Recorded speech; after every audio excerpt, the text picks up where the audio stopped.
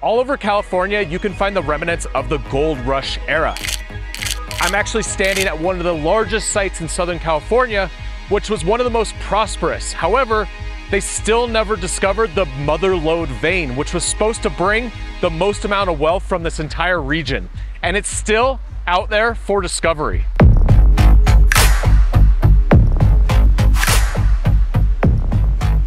California has a deep history of gold. In January 1848, gold was founded by James Marshall in Colma, California. And this news of gold brought approximately 300,000 people to California from the rest of the United States and abroad. These people were called the 49ers because of the boom in 1849. The sudden influx of gold into the money supply reinvigorated American economy, and the sudden population increase allowed California to go rapidly into statehood.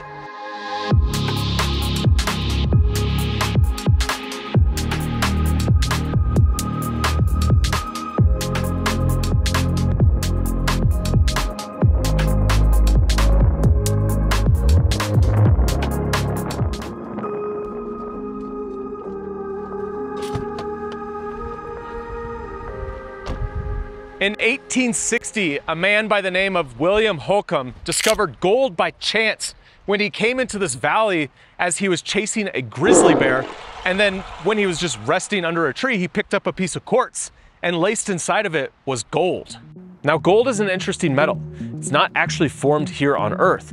It's formed when a star collapses, creating a supernova, and then the gold is ejected out into the universe.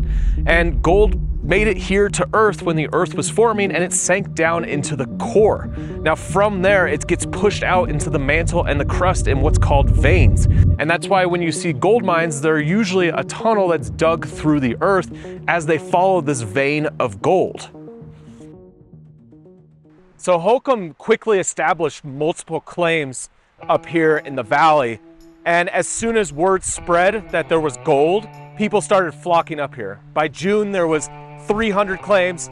By July, there was 500. And by September, there was over 1,000 people with different claims up here hunting for gold.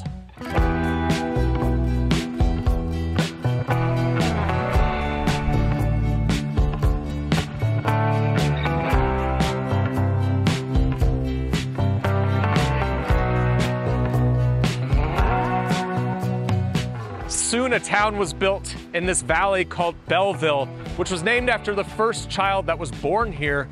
But life in this town wasn't easy. The conditions are super harsh. When we came up to film this video, we're in like a crazy windstorm. And so life for the residents here was tough. But this area where I'm standing used to have 10,000 people.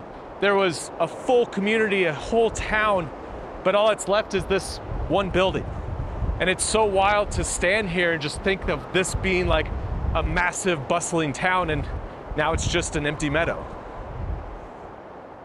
So this is the grave of a man named Wilbur, and he was a tax assessor here in town. But this grave is important because the town voted him to be the person who would establish the boundaries of who owned which claim. And so he would put rock boundaries around everyone's claim so that the prospectors weren't crossing over into each other's claims. Now this has just become a landmark where off-roaders, mountain bikers, hikers come, and they kind of just place random objects all over his grave. It's marked with a ton of pine cones, but then now there's all these other things that are added within, like Chick-fil-A packets, and there's a Darth Vader, and I've found a pineapple, and so it's just become this weird place where people come to add little trinkets and whatnot. So with all the gold that was discovered here in Holcomb's Valley, it was still a short-lived gold rush, and it only lasted about a year. But with all of this new wealth brought a lot of crime. And by 1862, the town of Belleville had over 50 murders. And this tree was called the hangman's tree because they hung the murderers from these branches.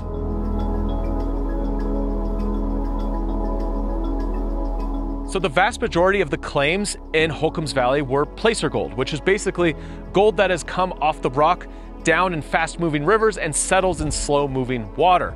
However, when you go around Holcomb's Valley, you can find gold mines like these, which are just a hole in the ground where they're chasing a vein of gold.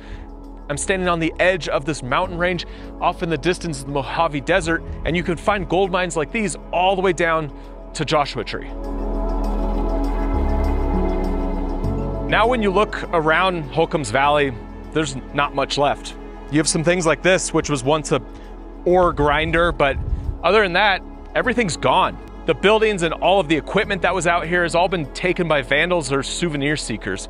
And so what we're left with is a few holes in the ground, some rusted metal, and the ghosts of a not so distant past.